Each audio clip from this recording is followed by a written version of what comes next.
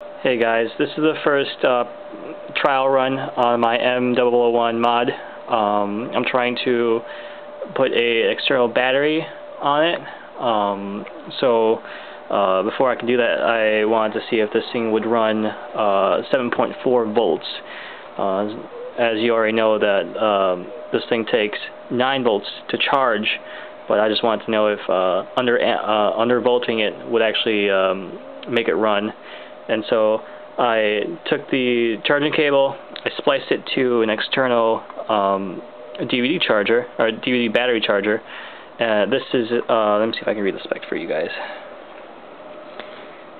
Input 9 volt, 2.2 amp, and it outputs 7.4. And this is the battery, so a 7.4 3600 milliamp hour lithium ion battery. The battery casing is huge, but when I remove the casing, the battery is actually pretty small. So let's see if I can power this up real quick for you guys.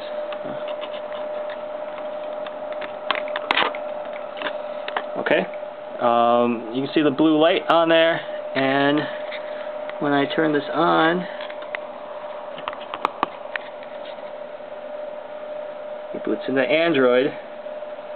So that means that this thing does power with only 7.4 volts. The thing I want to do is, I'm not sure if I want to keep the stock battery or not, but I want to incorporate the lithium ion battery into it.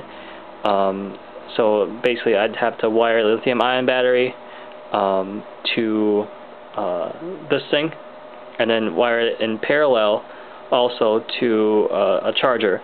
So you know, I'd have to get rid of this port right here and have to do an external port, but that's fine. So that's basically what I'm doing right now.